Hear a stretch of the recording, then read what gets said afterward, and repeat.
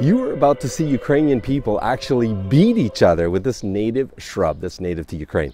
Behind me, you will see a Ukrainian Orthodox church, and lined up is this huge queue behind me.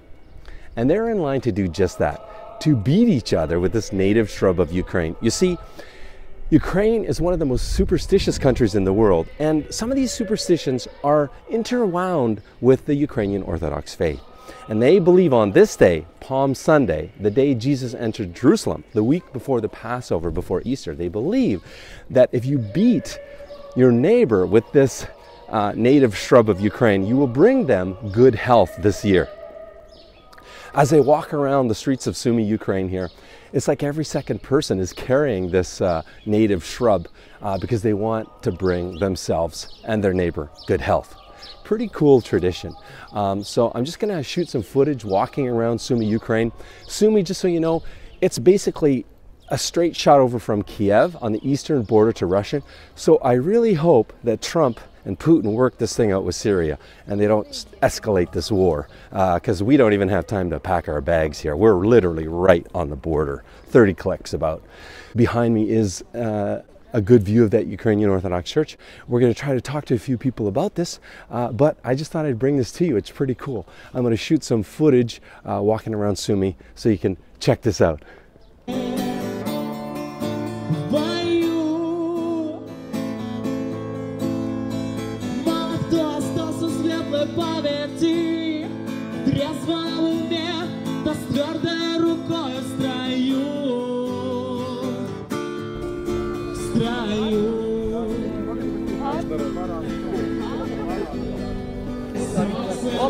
Вставайте у рядочок. Святом Христа справляється, освячується вербація, окроплюється, освяченою в ім'я Отця і Сина, визволяється.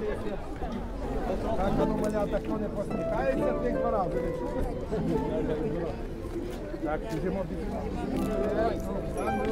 На 6 на здоров'я, да? Так. Ага. А, да?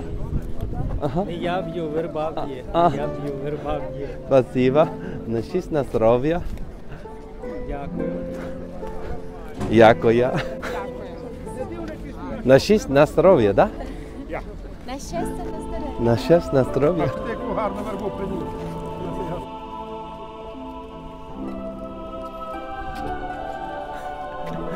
Хорошо?